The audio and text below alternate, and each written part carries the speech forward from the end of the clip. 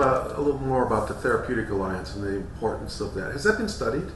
That has been studied. I mean, generally in all psychotherapy, the Therapeutic Alliance is the most important factor. I would personally say it's necessary, not sufficient for most psychotherapy. Right? I think Rogers kind of believed a lot of it was the alliance could solve everything. I think that's probably not true, although for some people the alliance is enough.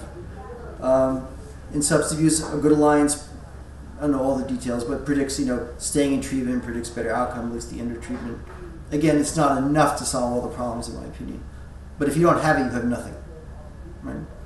And I used to say, in the field of addiction, we're torn between: are these bad people who need to be punished, or are these sick people who need to be healed?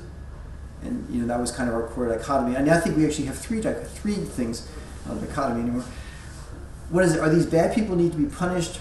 Are these sick people who need to be healed? Or are these problematic people who need to be managed?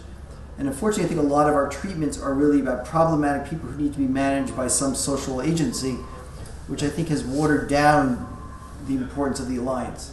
It's like, let's get the paperwork done, do what you need to do, show up.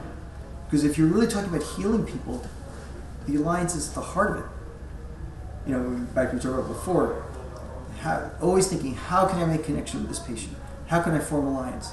And also this, and if a therapist says, I can't deal with this patient, either trigger something in me, I can't connect to him, listen to that. Switch therapists.